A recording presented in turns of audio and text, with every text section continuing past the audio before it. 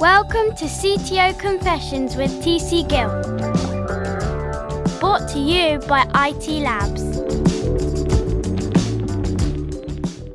Hello, ladies and gentlemen. This episode of CTO Confessions is brought to you by the one and only IT Labs, providing technology leaders with purpose-driven development teams for high performance, innovation, and productivity. What more could you want? Please think of us like tech leaders' favourite off-the-shelf service, providing quality, high-performing teams off that shelf. And your host today is moi, TC Gill, IT Labs Chief Talking Officer. And I'm speaking from the UK, London. And in this episode, we're going to talk about the philosophy of enlightened leadership in the tech space. Speaking to a CTO that's 5 startups in and leading stronger than ever.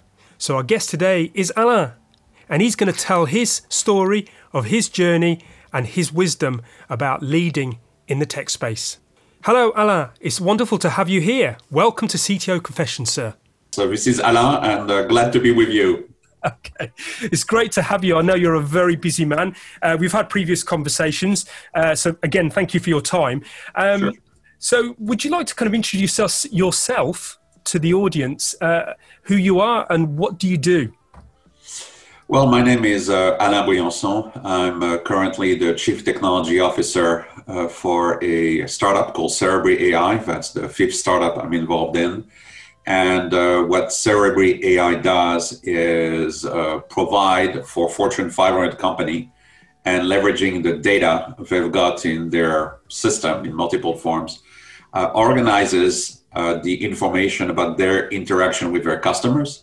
And based on that, is able to measure how customers value their relationship with the brands, when they are ready to buy, what they are ready to buy, and how to entice them to buy. And that works for both purchases, such as cars, or taking on loans, or services such as insurance or telco and the like.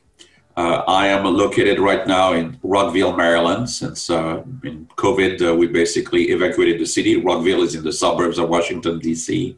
My company is scattered around 3 locations. Wow. Toronto, Canada, which has a hotspot of very strong machine learning and AI talent. Austin, the headquarters, and Washington, D.C. Wow. Okay. And the reason for it, this distribution for the company, is there just a random reason for that, or is there a? No. Jean Bélanger, the CEO, this is his 3rd startup. Yes, 2 very successful exits. Is in Austin. Right. I've known Jean for 23 years now. He tried to convince me to join him in previous startups, but I wouldn't move to Austin. Toronto, so the reason why there's an office in Washington, D.C., so I was like, fine, you're going to come. After I'd done a very unusual use of AI and software, I says, okay, fine, then you can start an office in D.C., which I thought, great, I'm going to work out of my house. Then he wanted a stepping plan, so actually we had an office, but of course now, no, we don't. And Toronto, Toronto has a hotbed of talent, and it is really a key driver for the financial economy in Canada. And so it was a logical target for us to do. So it went from Austin to Toronto, success with early customers in Toronto, and then opening Washington, to complement the team. We are maybe a third, so to speak, maybe a little more in Toronto. And there's a lot of talent in all 3 cities. So we learned to be distributed before COVID. Now we're extremely distributed, and it's working great. Brilliant. Okay, so you've kind of learned you haven't had to go through the pain that many companies are having to kind of learn out there. It's a natural thing. Yes. It's natural, but I'm blessed. I mean, I know the word is overused, especially in the US during election season. But the staff we have is very, very good. We are one gentleman, his name is Sebastian, kind of noted during a recent meeting that we're working very well because we knew how to work together in the same place. So if you're building distributed organizations that have never been together, I don't think it will be as efficient as if you've seen one another. And we know how each others are going to be thinking.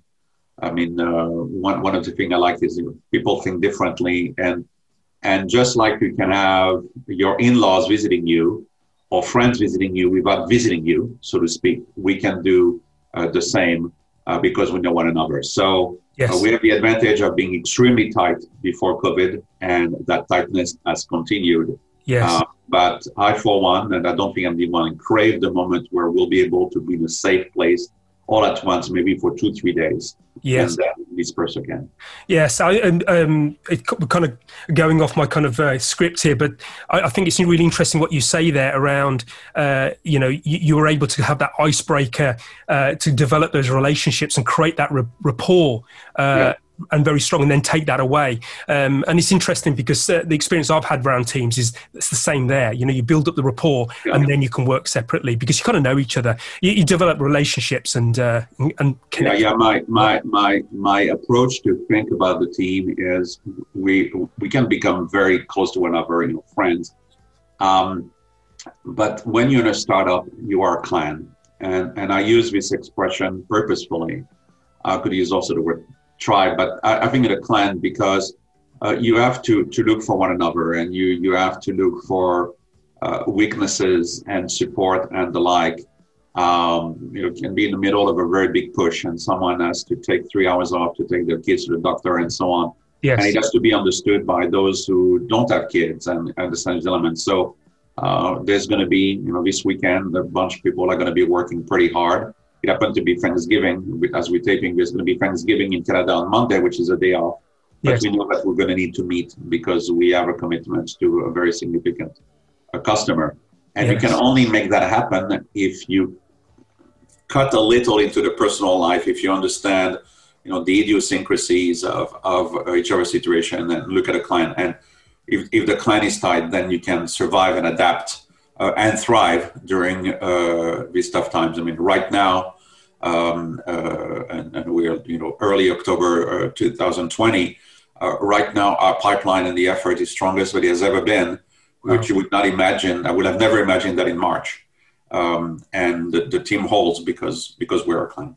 Brilliant. I love that. I'm glad I asked now because this idea of creating relationships first, really building on top of those, because this is something that at IT Labs we do as well. We have a mantra, relationship first, and it's one that I align to, and it's always served me well. So I think that's a real good. It also allows you, when you have reviews, to be very direct. Yes. Our reviews can be brutal.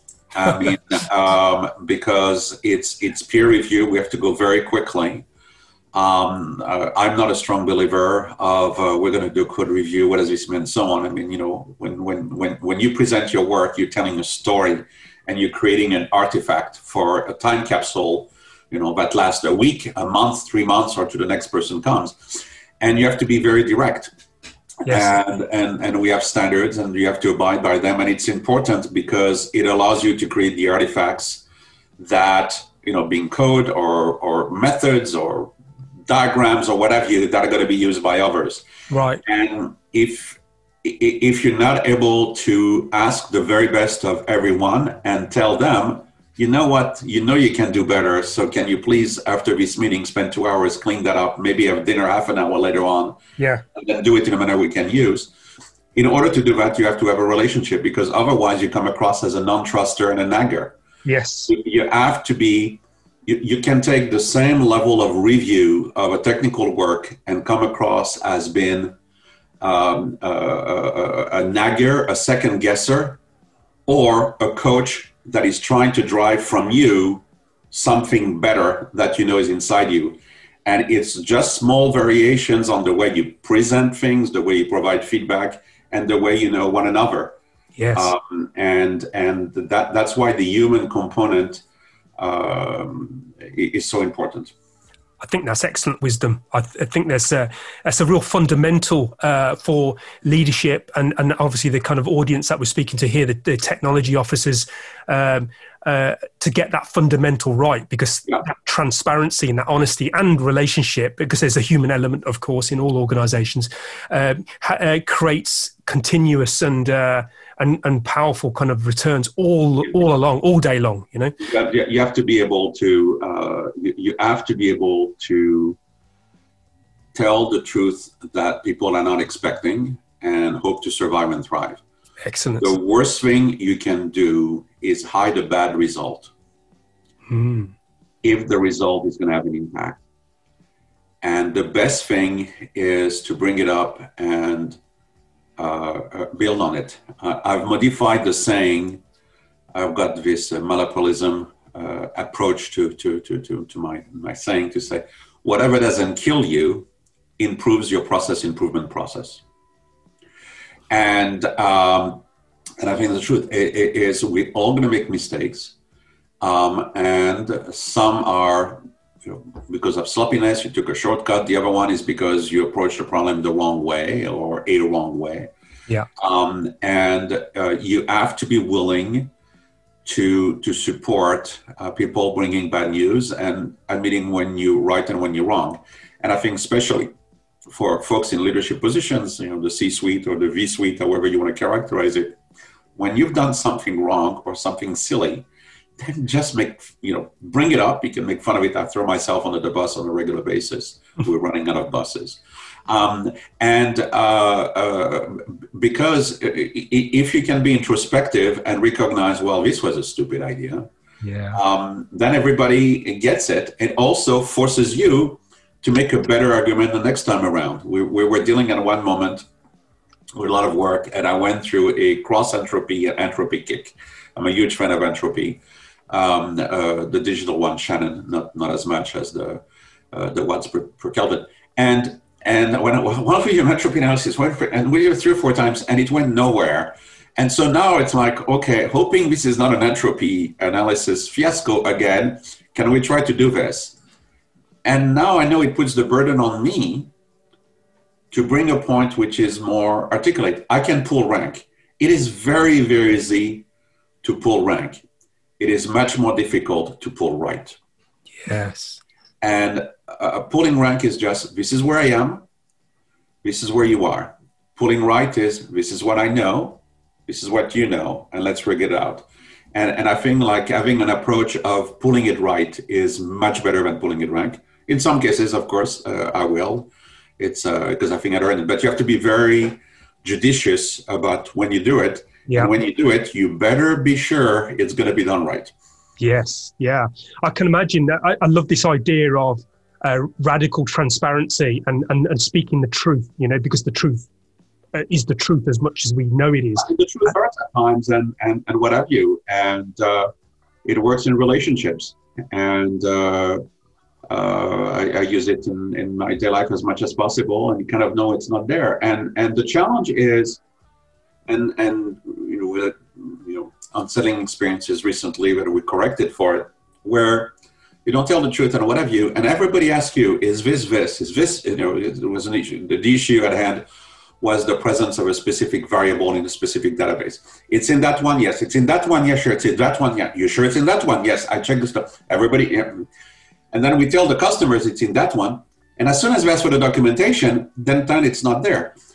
And when that transparency doesn't, goes out and impact the business relationship, it's very, very bad. Yeah. So when you have a lot of smart people, it's okay to make a mistake and get it corrected at the beginning before it fosters. When it's toward the end of a project, then it's very bad. So I'm not sure it has too much to be radical transparency. To me, it has to be written transparency, because the written word, I'm a stickler for documentation. Right. Is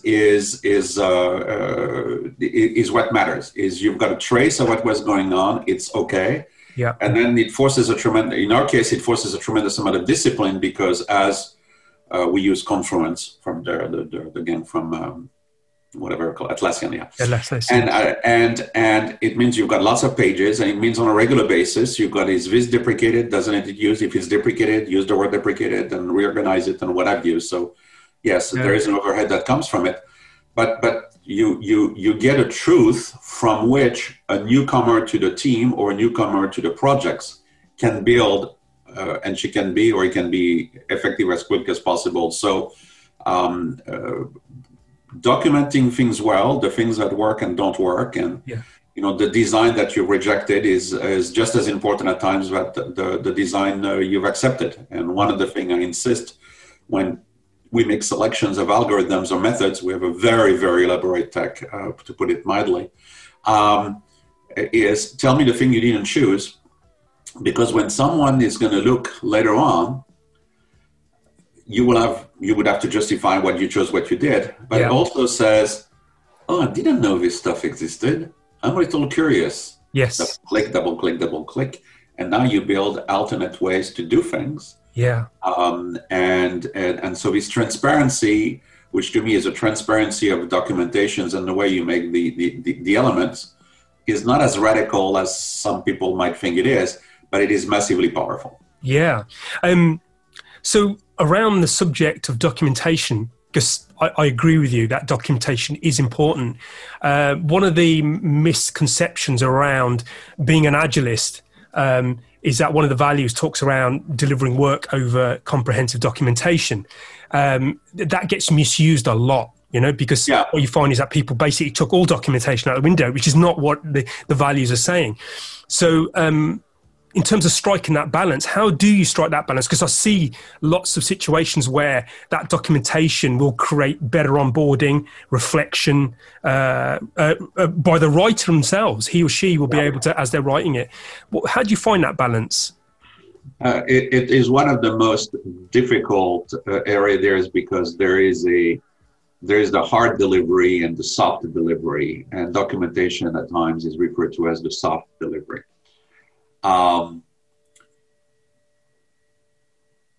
If someone during the review says, I'm going to do this stuff and I'll do it afterwards, and they've not been around the block, I can watch the body language on Zoom, Teams, or whatever tool we're using for everybody else, like, oh, this is coming. Speech 14.7 from Alain about, I don't want to hear the word after, I want to hear the word during. The incremental mental focus it takes to document something after the fact is an order of magnitude, at least, worse than if you're doing while you're doing it. Yes. And so the way you force things is we run agile. Some are sprint, some are Kanban, depending on the project. So there's a stand up every day. And I'm going to try to attend as many as I can, fully understanding that as the CTO, I perturb the system. I'm a strong believer in quantum mechanics. We've already established the entropy. So if I observe the system, I perturb the system. But I attend there to try to get a sense of where things are going. And then the question will be, and where is this documented? And where is this documented? And where is this documented? And where is this documented is probably the same thing that Kamala Harris was doing during the recent vice president debate, where every third is like, I'm speaking, Mr. Vice President. So to me, it's where is this documented? It's kind of my equivalent. I voted already, so I'm done. So it becomes part of the mantra, so it has to get the elements. Now, the level of documentation is, we don't debate documentation, we debate levels of documentation. Two things. One, there's design, and two is code. Code, you're telling a story to, I was trying to do this, and this is the rationale behind it. Not the, I'm doing this, not going to do that, not going to do it, and whatever. My intent is to do this, and these are the broad selection I take. So I don't like the line-by-line comment. It's, paragraph every now and again tells you this is the intention. Because documenting code is telling someone 9 months from now, this is what you were trying to do. Yes. The coding standards and the like will take care of the rest. Common variables and so on and so forth. And those are easy to fix. But you're basically creating this artifact for the person who is going to build on your shoulder of giant. So are you a giant with shoulder on which things are going to be built or not? And if you work on this, I think It helps. It makes the design reviews a little more informal. Right? Yes. When you're looking into the design of machine learning algorithms or methodology to do the data extraction, the ETL process, the EDA process, and what have you, then you have to really document what you found. Mm-hmm. So there is documentation of intent and documentation of findings, and those have to be handled in a very different manner. The documentation of findings, one of the important elements that I insist on is everybody uses the same words. Sounds like, what do you mean? Everybody does. No, some people say features and variables. Now, what is it? What is the same thing? If it's the same thing, pick a name and stick to it. Yes. So it's a feature, period. Is it a basic feature or an advanced feature? What do you mean by advanced? Well, what I mean, it's like he uses two variables. So it's a bivariate feature. Yeah. And we said there's a table, this is the vocabulary, and everybody uses it. Because every time you have these small ambiguities, you introduce a probability of error, and it doesn't reinforce the building block aspect of things. Yes. The rule is it has to be seen by the eye of the reviewer as being standalone. And that's the way to enforce it. Now, there has been cases where very pressed for time, and I heard like, well, either we deliver the code in order to do this affinity model for this specific element of our platform. We have a pretty comprehensive software and AI platform. You don't know where the AI ends and the software begins. I mean, this is that complicated. It says, well, I either do this or that. With the threat that I'm holding the data, says, okay, you will do both, and I will take upon myself to go to my boss, Jean, and tell him we're late because of something I did. So I'm removing your leveraging point, and I'm putting it on me. And at that point, the person pushing back has lost the argument, because you're going to say, okay, you don't have a boss, Alain's going to put himself under, you're not able to say it's A versus B on the line. And if people don't get with the program, then they don't get with the program, and bad things happens, which is extremely rare, but you have to be willing to do so. So the documentation has to be written always with the eye of the beholder.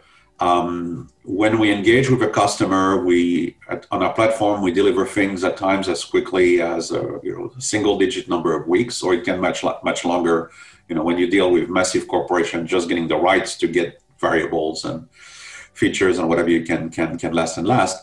But we have to report on a continuous basis. We're making progress. I mean, if you're asking people, that they're going to pay us a license that is $500,000 a year, $1 million a year, and more with respect to our platform, while you are proving that it works, you can't wait and says, in 9 months, I'll tell you, please write a check now, just in case. So there is an ongoing level of documentation, communication to the customer, and that gets built from what we do.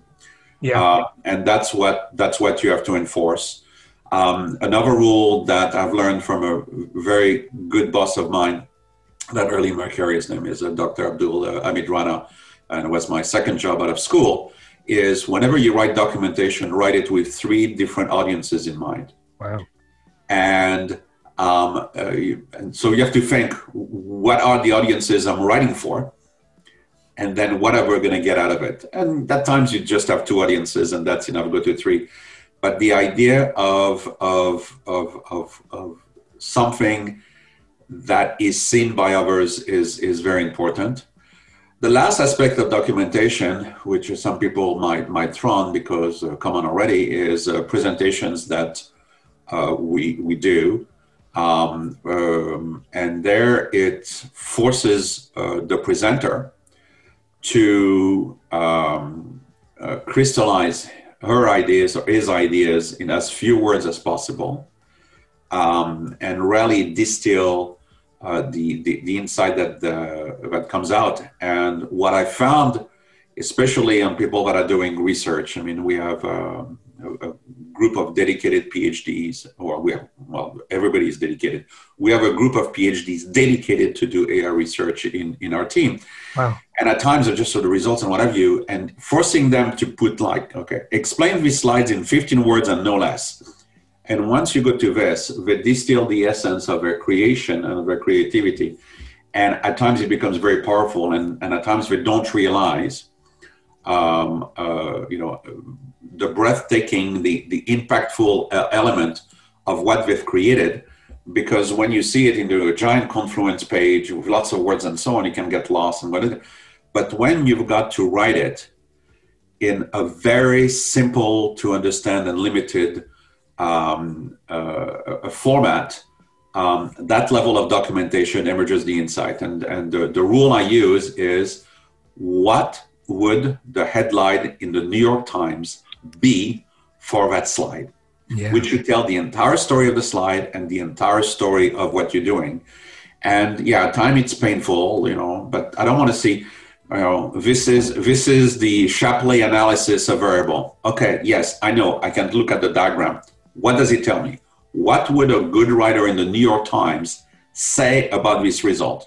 Yes. Well, what it really says is, we get a lot of information from capturing the intent when they're complaining and calling the support center. Okay, so what does that mean? Support center information determines everything. Okay, what does it mean? I need to leverage the support center information for maximum impact. What does it mean? Maximum impact leverages and what? Okay, and yes. So what you find out of this process, which in this case has to be interactive, is that you distill the insight. Yeah. And what I found is it's the level of documentation, and often because it's done in a small group, half a dozen or so going through a process between the presenter, myself, and others. Yeah. Is that at the end you walk taller. Yes. It's like, darn. Yeah. This is really cool. And yes. I can really use it. What I love about what you're describing here, I wasn't expecting to drill down into documentation as much as we have, but this is really interesting because I think a lot of organizations do stumble over this. And I love how you say it's a really difficult balance to create. But what you've described here is that, by actually focusing on the description of what you've done is to kind of create that headline story, Yes.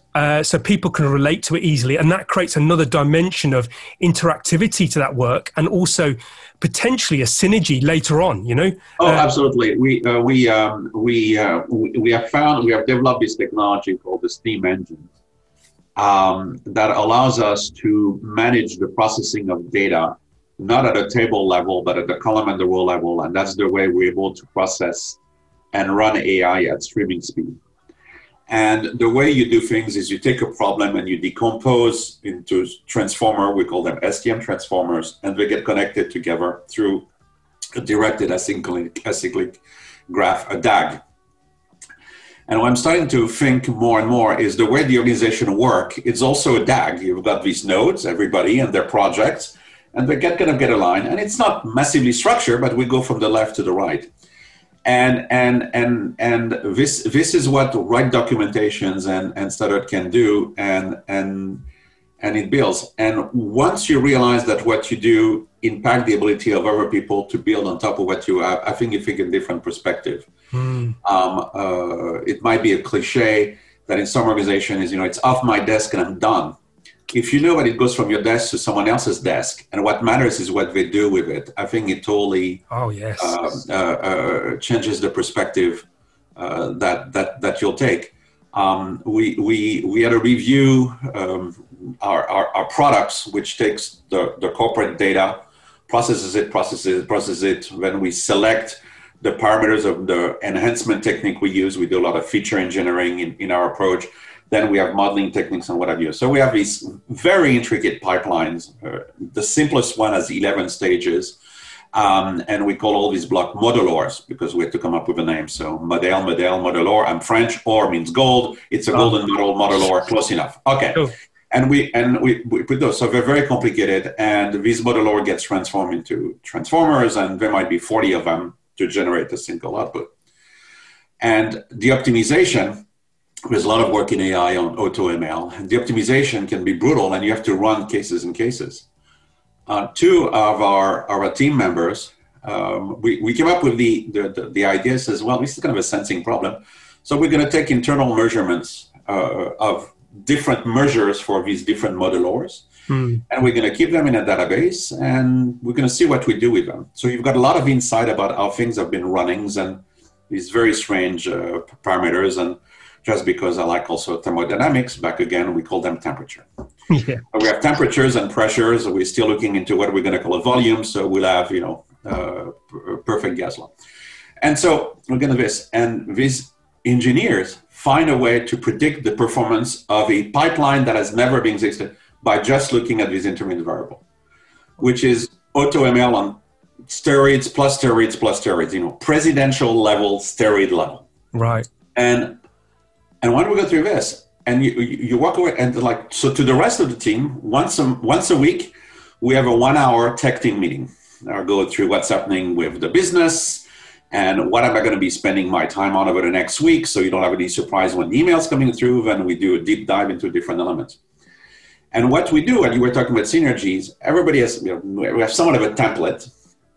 Also, some people give an update once a week, twice a week, or once a day, depending on the nature of the job. So everybody is, if you come to me and says, I was not aware that something was going on, it means you're not reading the 5 emails you're getting at the end of the day, because you shouldn't.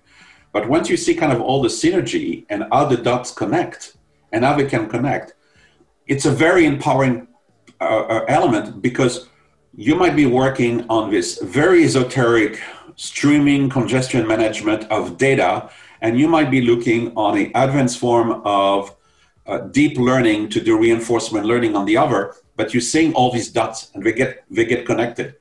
And thus you belong, and you're part of a clan, and your work is part of its fabric. So you've got the human fabric between the different contributor, and then you've got the project fabric between the different components you have. And when the two work, and you're able to push one another, and you're able to laugh with one another, I think you've built a technology base and you've built a people base that can thrive, both from a tech point of view as well as from a people point of view.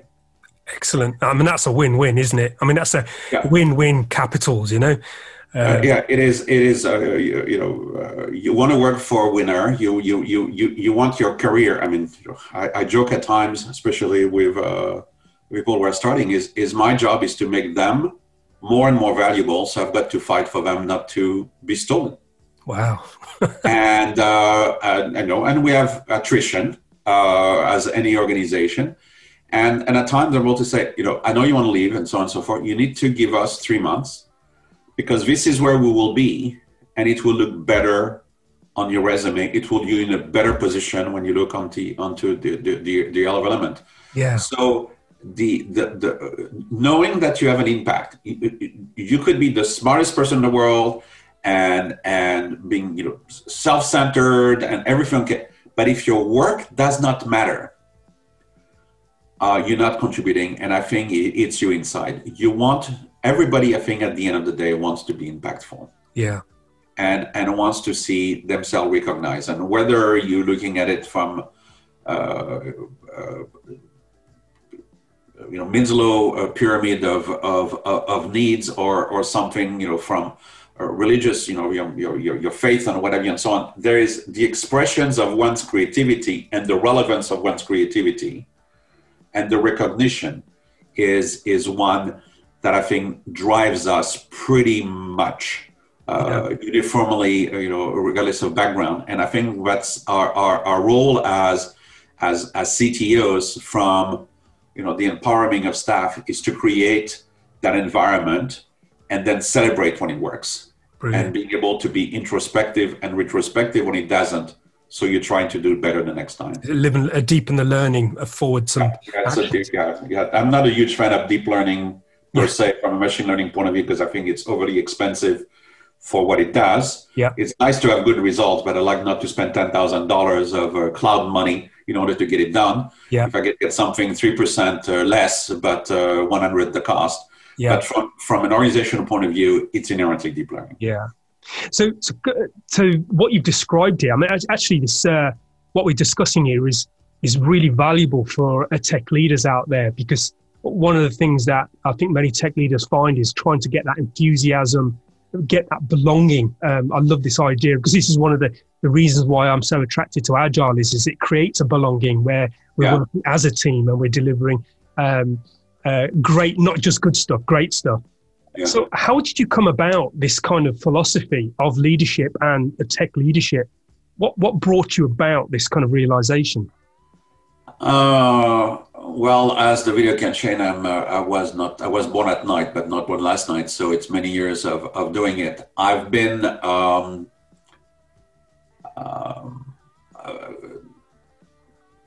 I tried to learn from lives as much as I could. I had good successes. I was fired from 2 jobs, and thumbs up, basically not necessarily, but I had to deal with it. But thank you for playing along. And so I had my ups and downs. I had absolutely sure I was doing the right thing, and then figuring I was not, and then I was given opportunities that I was not expecting, and I was to rise to the occasion. So it's a matter of learning. I also had been very, very lucky that I had bosses that taught me a lot of things on what matters, and I could go boss by boss and things that I got from them. Right. Dr. Rana was let's anticipate what a merger of products or combination of products would do and how to document, and I learned a lot from him. Julie Scheimer was another boss I had, who was very good into having short meeting, being very effective about it. Howard Goldberg was with InterDigital. It's empowered me to that was my first CTO job. Empower me to build an organization. We didn't know what it was. We just knew it was needed, and kind of our way through it. And I've learned my job is to create business options and participate into the selection of the business options. But inherently, the jobs of the technologies is to create as many business options as lower cost as possible, as effectively as possible. And the job of the business folks is to take advantage of those options at the most opportune moment to drive the business. And that interrelationship was very important. When I jumped into the startup business, I had twice to be a CEO. And so I learned, as a good friend of mine, Tom Scholl, tells me, is, once you have to meet payroll and you have to fundraise, you'll be a different man, and then you can call yourself a CEO. And okay. And so you learn from that. So it's a matter of try to absorb everything there is and realize you can only shape the future. Yeah. My late father-in-law, Dr. John Lastavica, has a saying that is, every decision you've made is the right one. And you have to be very careful the way he was saying it, because there is a past tense and a present tense. Every decision you've made is the right one, not was the right one, is the right one, which means you can only look forward. And so the idea is go ahead, look forward as best as you can. One of the things that was probably the most transformative for me was the first startup I was involved in, Entera. I'm an electrical engineer in computer science by training. I went to MIT, and it was a lot of wireless system and satellite system and more wireless system and the wireless system and another wireless system and then some wireless stuff. And then I was like, okay, been there, done that. And so when Howard Goldberg, who was my boss at InterDigital, became the CEO of Entera, he says, why don't you come over and what have you? I said, I don't want to do a startup. I didn't know what it was, scary, payroll thing. And I've done stuff. He says, oh, this is chemistry and rheology. What do you mean? It's molecules that change color and you have to print them. Wow. And I'm like, oh, this is totally different. Great. I can totally fail at this. And if I fail, it's because I went beyond not as much my comfort zone, which the startup was, but my knowledge zone. Yeah. And so the business was in Pennsylvania and Ireland, which was great because I spent 1 week a month in Ireland, which is great. Pint, Bangor mash was my first dinner every night on a Monday. And just don't talk about the way the French are playing soccer and holding their hand with the Irish, but I don't mention the war. And so I went. And I'm like, well, this is engineering. It's system engineering. I'm a system engineer. This is system engineering. Right. And I failed for 6 months. Wow. And I failed for 6 months because I took my way of thinking and said, I can apply it to chemistry, the synthesis of molecule, and to rheology, which is physics of the whatever.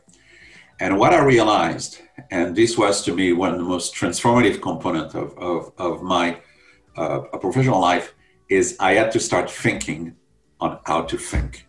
Mm-hmm. I had to step back. In computer systems, you have something, you create an API. What's an API? An API is like, I'm cutting. Okay. You don't like the baby? Whose baby is it? Not cut in the middle, very biblical there. And okay. So the golden knot can be resolved because we're going to cut in the middle of it. And, this system gets optimized and that system optimized. You do your work and provided that everything aligns, up it goes. In chemistry, it's all about rate. It's a balloon. You squeeze on one side, something happens on the other and whatever. And for 6 months, I kind of was trying to apply my thinking process to a new domain. I mean, I'd done chemistry in my undergraduate, not as much as electrical engineering, applied it. And I realized I was thinking, but I was not thinking how to think. And once I stepped back, and once I realized that there were different ways of approaching there that were just as valid, the how came on.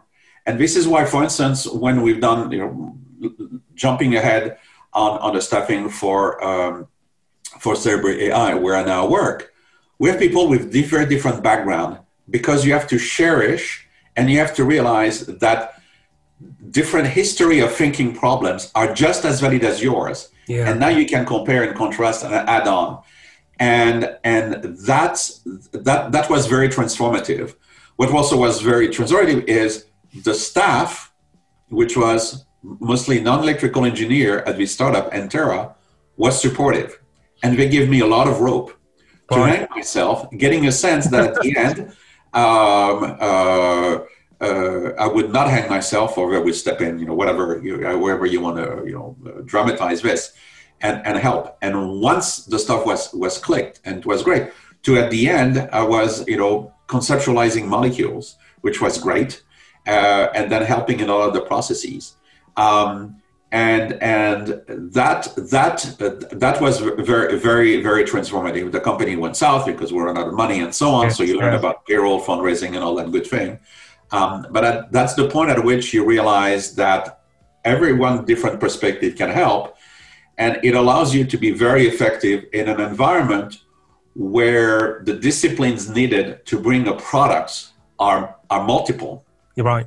And you have to have a very wide spectrum of approaches, and it forces you to translate things from one domain to the next, and being willing to be the translator when needed. And it's not condescension, says, well, you don't understand this. What he meant by that is that, let me give you an analogy. Am I using the right analogy, and so on? And the more you're doing it, and the more you're conveying that everybody has to translate to a certain degree, which is another form of documentation, so to speak. It's knowledge transfer.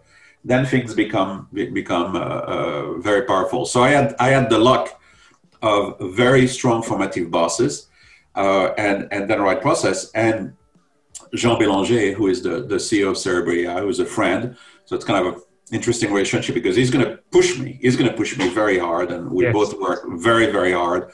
It's like he's older than I am, and he works like even more insane hours than I do. What from him is what I've learned, and relearning every time is, okay, you identify the problem, tell me what the solution is. So, right. Bang, bang, bang. And why did you choose the solutions, and why do you get the elements? And in this case, the documentation that you have to do is the mental acuity of, why you're thinking the way you are, explain it. Is this an opinion, or is this a fact? You're right. And that thing is it sounds trivial, but when you've got a lot of knowledge, when this is called machine learning and data science, people talk about data science, it's really data craft, because you have to get your history and your insight and the business knowledge and what have you. So you have to be careful that you distinguish between opinions and facts, and you're waiting there. So what I'm learning and relearning from him, because I'm constantly learning and I learn until the day I die, is are you sure, or are you guessing, not guessing, and so on? And when you don't know, just say, I don't know. Yes. And then you can guess. But it says, I'm making a guess now. And there are a lot of decisions where we have we make choices on the pricing model and what have you. It says, what do you think is going to work the best? This thing, I'm not sure. Guess. And bringing guessing at the right level with respect to decision making, as long as you understand where it comes from. Yeah. Very legit.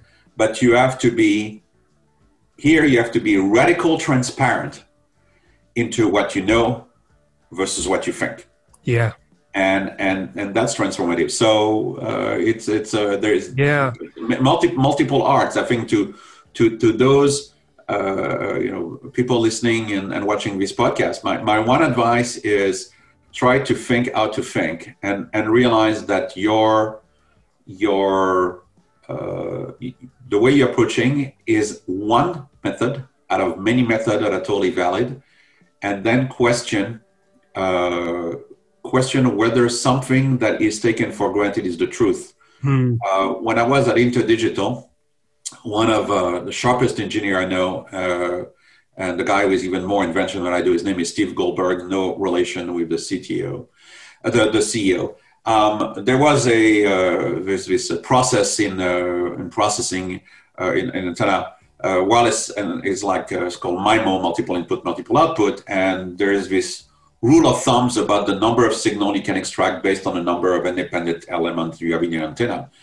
And Steve asked where was a specific rule on the number of signal you could extract vis-a-vis the number of independent little antenna elements. And you see these antenna elements in wireless routers and in phones and so on. And everybody says, well, it's one-on-one type of a deal, 2 signal, 2 antenna, 3 signal, 3 antennas. And I was like, where's this written? Well, it's well known. And for an entire month, he asked the question, it's well known and what have you. And the point of the matter is, it was an urban legend, de facto. So he says, I can't see it written anywhere, the well known. He questioned it, and he had some breakthrough results because he questioned it.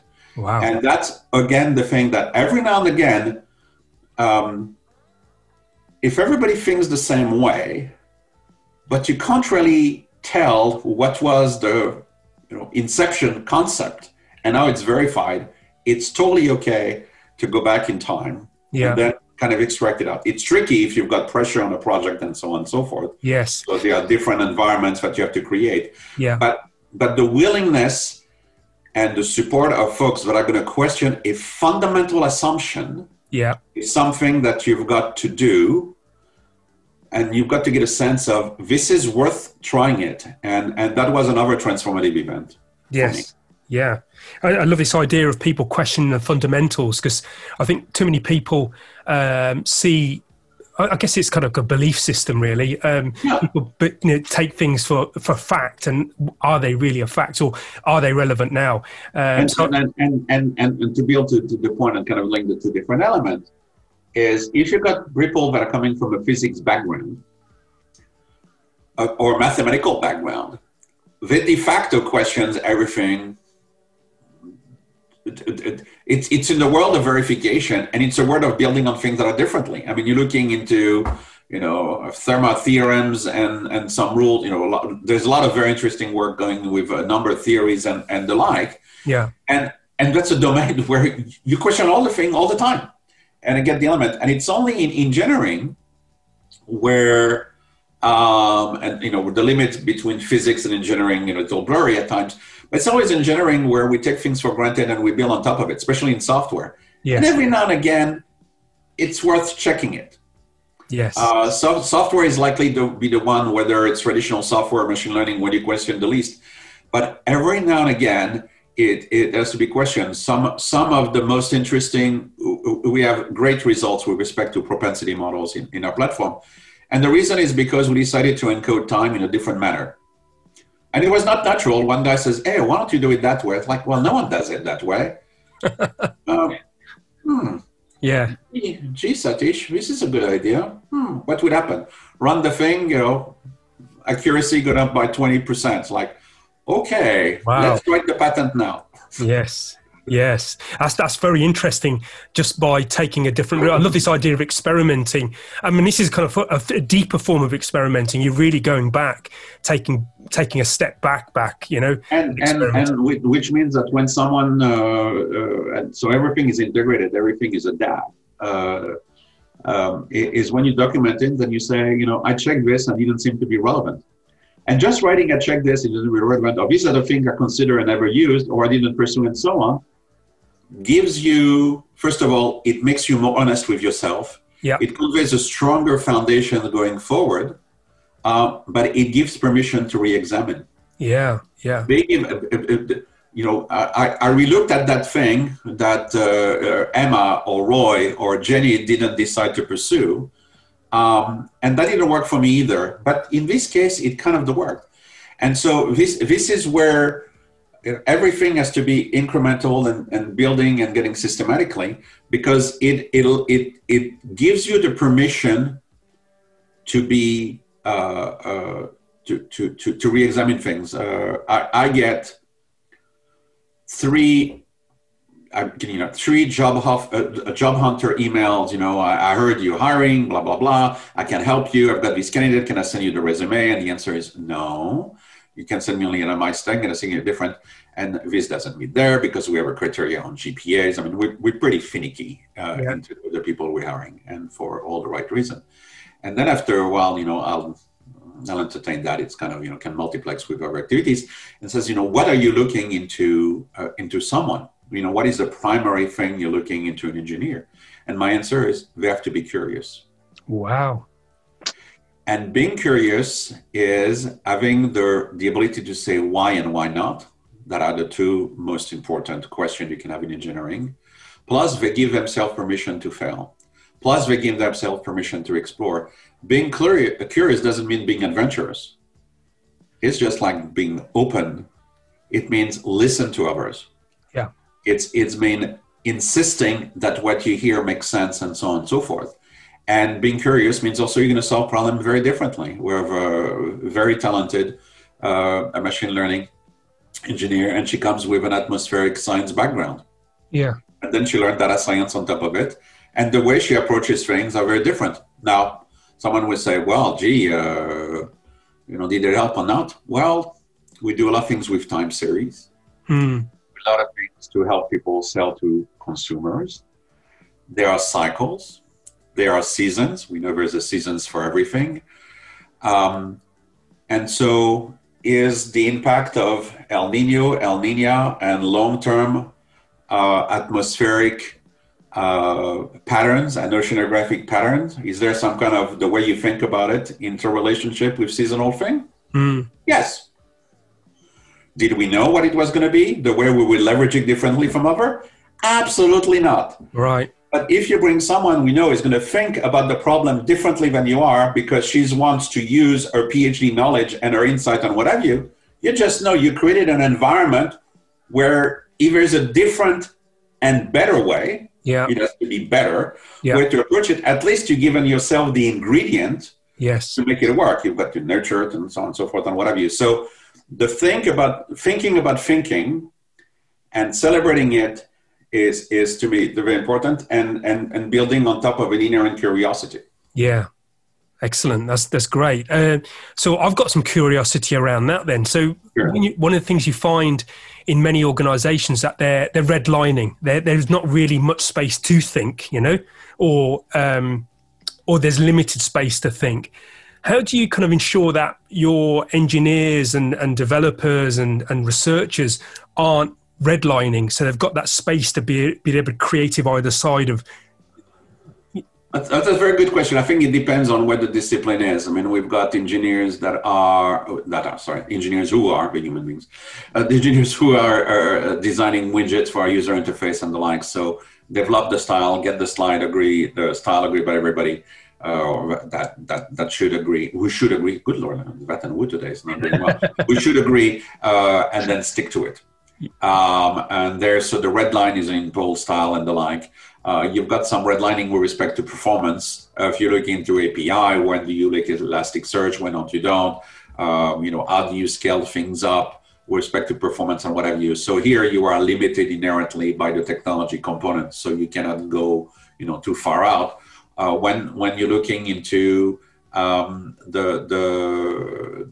development of the steam engine, you start with white spaces, and as the team and the leadership makes decision, they will tell us, and they will at times tell me, okay, we went from Yabbida box to now this box and that other box. For the machine learning algorithms, which is to a certain degree the same thing as doing molecular synthesis.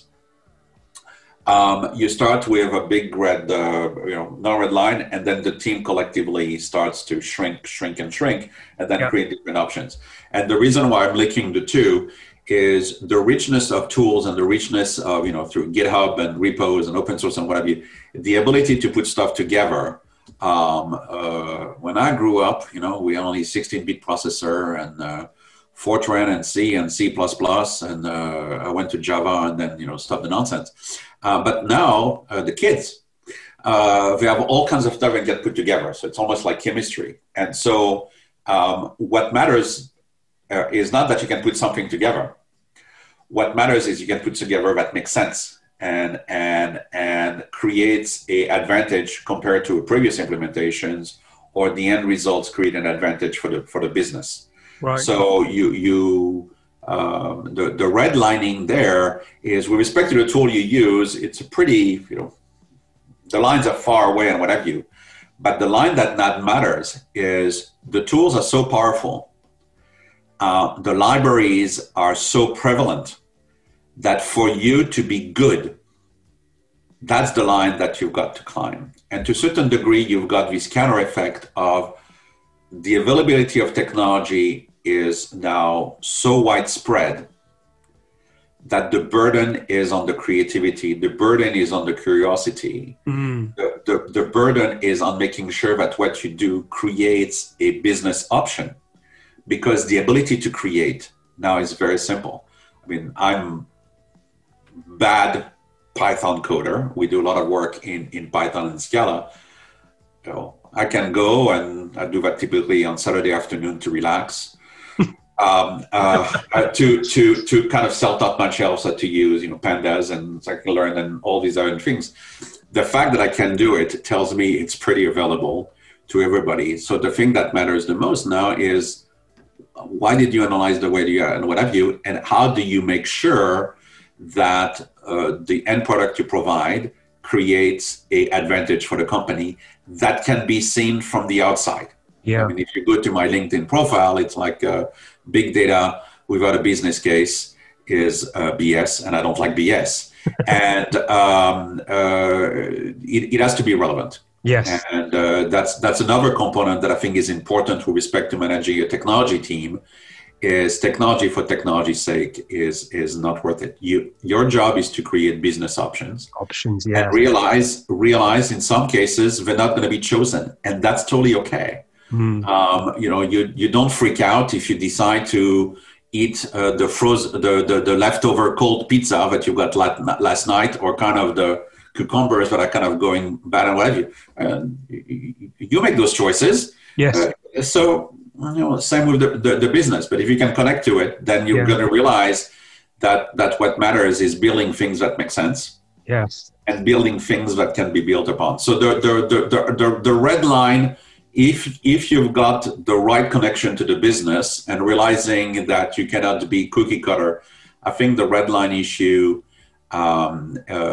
solves itself. The most important line in my book, or is the green line, the one toward the mullahs, the dollars, or local currency if you're watching this outside the US, which is creating value, creating a business option that can be leveraged by the marketing and sales and business development and so on and so forth. Beautiful, excellent. I was hoping to initially to kind of cover that the title of your LinkedIn page, which is big data without big business case is BS or big BS. It looks like we've kind of run out of time, so I was hoping to kind of tunnel into that. Sure. Maybe you'll be available again for maybe to kind of cover that at another time. But there's absolutely tons and tons of wisdom here. It's been really, really good speaking to you, and I've kind of spotted a number of really kind of quotable topics around this. So hopefully we'll be able to tunnel into them a little bit more in when we kind of release this podcast. Sure. But so in terms of a kind of key takeaway for our alongside all the other takeaways that you've given for tech leaders out there, what would be your kind of parting kind of comments to them? Your biggest advice. My biggest advice is you are one out of many, and don't ever forget it. You're not smart by title. You're not smart by company. You're smart in different ways. So realize it's one out of many. And I boil them down to two things. One is learn to think how to think. Force yourself to say, is this the right way to think about this problem? Is this the right way for me to think about approaching it before jumping into the solution? And in some cases, the answer is going to be, yeah, I know what it is and so on, but force yourself, and it opens your curiosity and the like. The other one is celebrate creation in all of its form. We just finished the high holidays for 5781. I'm Jewish, so it's going to be relaxing. And they're saying that the Bible boils down to Cain asking, "Am I my brother's keeper?" After he kills Abel.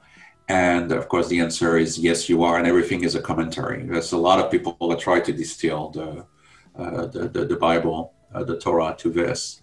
I go further up to Genesis, which is God created man in his image on the sixth day.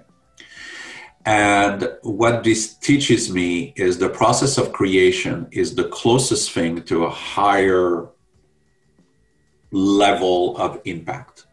If you're able to create, you are divine to a certain degree. And I'm not a very religious person. This is, although my faith is becoming more and more important as I get old, for probably the right reason, a Bayesian approach to things, P of A given B. But regardless, the process of creation of any matter is to be revered and celebrated and the like. And it could be into something that works the first time. It could be into, I've put all-nighters. I've been pulling this company, I'm 60, there was 58 years old and so on, and working like a maniac and what have you. And my girlfriend next door, trying to go to sleep. It's 4 a.m. And it works. And it's just the joy. There is something about, I have three wonderful children. And there's something fantastic. You go into the room with 6 of you and you come back with 7 of you. This is like, wow. But there's the same thing about you go into the room and someone's going to present something and that it's different because something was created. It works the first time. This is a new way to think about it. This is the one slide that's going to convince the customer to go along with it. This is the email that tells you've got the deal. This is the way we got Bob, who for the first time was able to question what Marsha was doing, and Marsha agreed, and so on. All these moments of creations make who comes in the room, virtual or not, and what comes out of the room differently. So to me, we've been given, opposable thumb, very important if you want to use your iPhone. And we've been given the ability to think, which means we have to think how to think. And we have the ability to create and celebrate the creation, and realize that when you, as a leader, badly create, then just say, my bad. Yes. And you'll see people rallying to you. Brilliant. Because we all have limitations. And one last thing, sorry, I'm very bad with respect to counting, is admitting your limitation in all form is a form of strength. Wow. Yeah. Asking for help is a form of strength, properly done and what have you. For those of you who have teenagers and what have you, and the pre-teenagers and so on, and you know where you are, telling them that it's okay to not think they can solve everything alone, to have limitation is a good thing. Because if you have limitations, you're going to ask for others to help you, and together you're going to create more. Wow. So think how to think, build on your limitations, and celebrate creation. Beautiful. That got really deep, and I'm not a religious man myself, but amen to that. That was very powerful stuff there, and I love the idea of creativity being some form of expression of divinity. It's I think you're right. That feeling you get when you do create something elegant. And you paint a house and it looks nicer, and you look into the backyard. I mean, why do people enjoy doing gardening? Yeah. Is it, do I want to get dirty and think about the mosquito thing? And how the heck do I remove the dirt underneath my finger? And I'm not supposed to do this and so on and so on. But you look at this and say, it's different because I was here. That's the power. That's the power. It's different. It's different because I was here. I did the stuff and it had an impact. And beautiful. Excellent. And that's a beautiful note to finish on, I think. So thank you for your time. Sure. And I look forward to kind of reviewing this podcast, because there's some real juicy bits, if I may say that myself. And maybe we can arrange a time to talk about the kind of AI and big data stuff as well on a second one. So thank you very much. Thank you. Most welcome. Well, it was great speaking to Alain. He's a witty character with a great sense of humour in a sea of knowledge. Speaking to him before and after the podcast revealed a rich history and a journey in more detail than was presented here. Though these podcasts are focused around the tech leaders community and sharing learning amongst it, for me the most interesting bit sometimes is about the person and how they got to be where they are now. So anyway, my key takeaways from the session were as follows. Documentation, that old chestnut. Documentation is actually important. Speaking to the agile values of delivering work over comprehensive documentation still stands, but it's about finding the right balance. It shows that there is value in it. It does bring value. And it's good to speak with somebody who's always looking for that right balance. And my second key takeaway is around thinking, about the way we think in service of the problem we are trying to solve. i.e. the thinking in one arena is not always creating the correct mental models for overcoming the challenge in another area. So think about your thinking. And thirdly, I love the statement that the job of a tech leader is not to create just technology, but to create business options. Again, this points to the tech leader's role in moulding the future of organisations.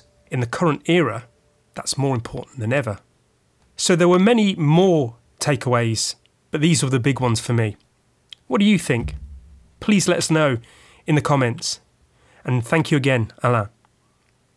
And finally, before I leave you, remember to subscribe to CTO Confessions Podcast and IT Labs newsletter, where you get regular tech articles and invites to the IT Labs webinar series. URLs for this can be found at the bottom of this page. We are consistently creating material to create, support and nurture a community of tech leaders. And of course, if you want to know more about the services that IT Labs provide, including our Teams as a service, please don't hesitate to get in touch. As mentioned in the intro, please think of us like tech leaders' favourite off-the-shelf service, providing quality, high-performing teams off the shelf with a wide breadth of knowledge and skill. Well, that's all, folks. Look after each other and keep safe. Wishing you all a good day or evening from IT Labs wherever you are in the world. From everyone at IT Labs, live well and prosper until we meet again on the next CTO Confessions Podcast.